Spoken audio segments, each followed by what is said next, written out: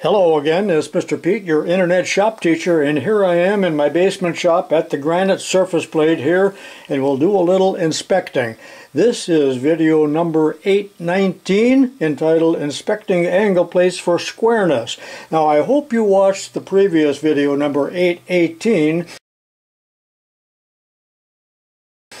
entitled Grinding Precision Angle Plates, and in that video ELLIE Price did the surface grinding on these two angle plates to a great degree of precision. He already tested them, and that is shown, tested them for accuracy, and that is shown in that video that I just mentioned. So I'm not going to bore you with that again, but look at the nice job that he did on these as far as painting and filling holes, and then precision grinding on a surface grinder, and doing a little jeweling or engine turning here on the edges. So these are just beautifully done. This is the South Bend, and this is an unknown brand. But I'm going to set these aside now. And ELLIE also made for me and sent to me this inspection gauge. That's just a wooden keeper to protect it. And here's a sleeve.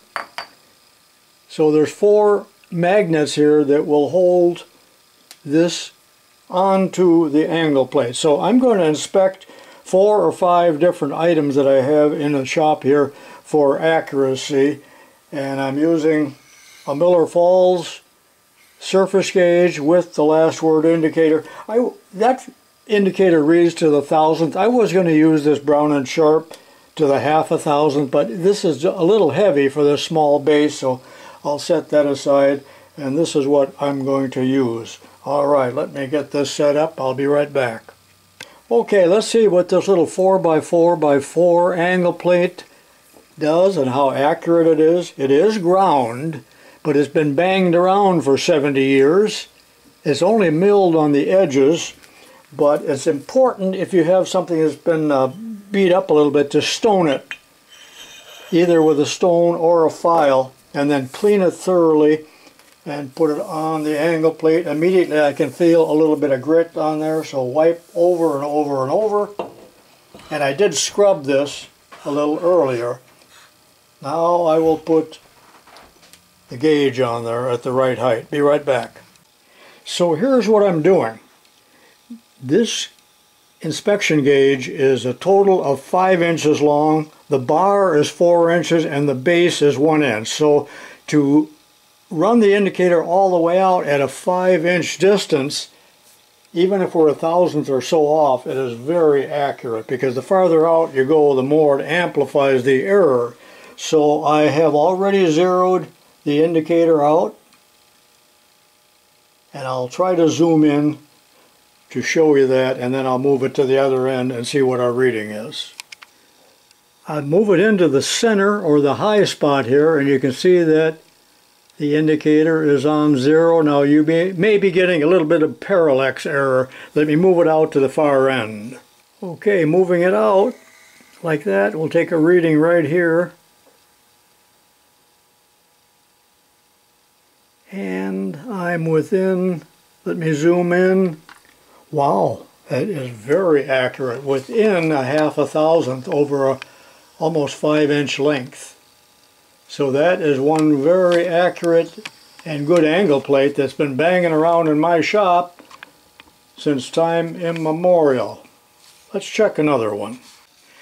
I have several tools in the shop made by the well-renowned Taft Pierce company, out of business now, but I'm just showing you that label on the box. But I'm going to use this Taft Pierce angle plate here, which is precision ground, and these came from the great Westclox factory.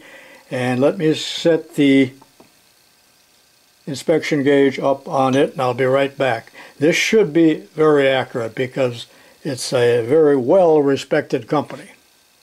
Note that the indicator is again zeroed out,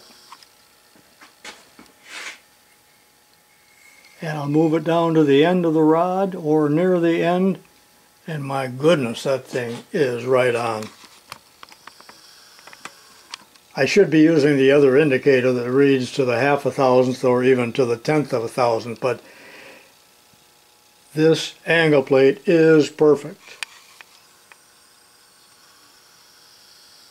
I expected it to be, didn't you? Now let's inspect this angle plate that I've had for about 50 years. It's old enough to where it's made in Japan, not Taiwan. But it is not ground. It is machined by a mill, so it's not a precision angle plate by any means. But let's see what it does, shall we? Bring the indicator up right here, and I've already zeroed it out.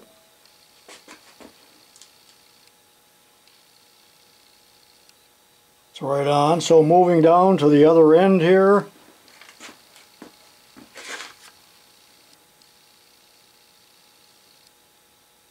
At this point, it's 1.5 thousandths off. Doesn't surprise me because, as I said, it is not precision ground. It's just milled. I take it back. Upon examining this angle plate, I believe that it has been ground, but by a grinder other than a surface grinder. Can you see the marks? And there are some dings on it which throw the accuracy off a little bit. So, but this is shop grade and plenty accurate for 90% of what we do around the average home shop. And I should say that this little surface plate out of black granite came from Grizzly, and it is not inspection grade. I don't know what grade it is. I just call it a shop, pretty flat surface plate. Not great, but it suits my needs. Here's a big I've had for years, and it is a Taft Pierce. Can you read the name there? I think you can. Not in real good shape. It's rusty over here, but I did hit the bottom with that stone. It's clean and flat, and let me set that up, and we'll see how square they made it. Probably not that critical that it be perpendicular and square, but it could be used in this position also, so I guess there is maybe a need, but it's been hit by a cutter here. I don't think I've ever used this, but we got some damage right here, which will not affect it. All right, let's check out this Taft Pierce.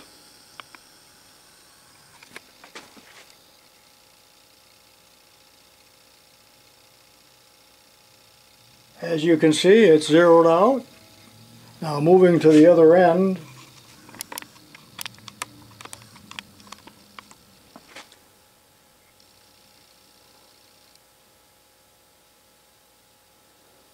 Wow, amazingly accurate, isn't it?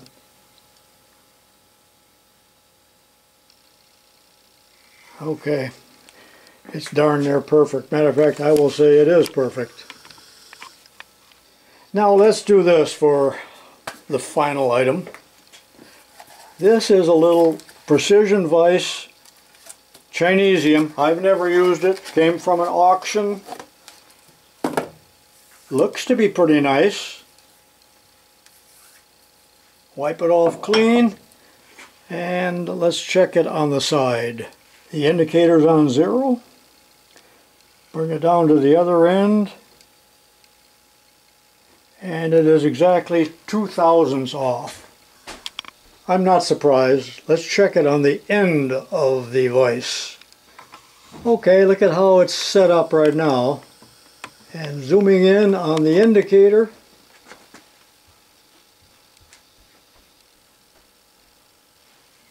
and at the end,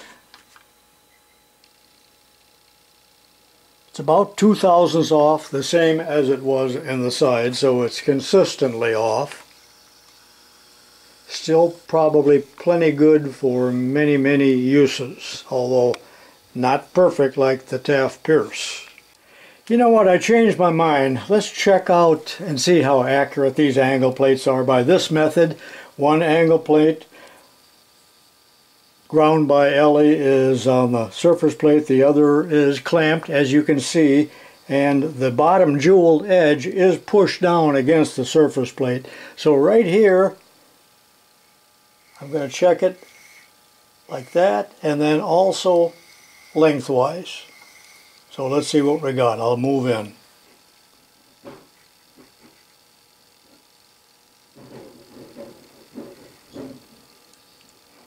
It's within 4/10 of a thousandth. Amazingly accurate. Now I'll zero it out here. Let me reposition the work. As you can see, I'm on 0.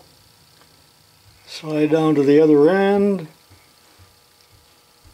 Almost no deviation. Matter of fact, there is no deviation.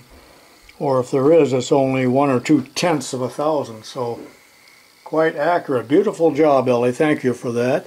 And thank you people for watching. And I could go on all day here testing different things, but this gives you a little idea of what you can do in your shop to test for accuracy without a great deal of expensive equipment. Just a fairly cheap used indicator and a cheap surface plate. Hope you enjoyed the video. See you next time.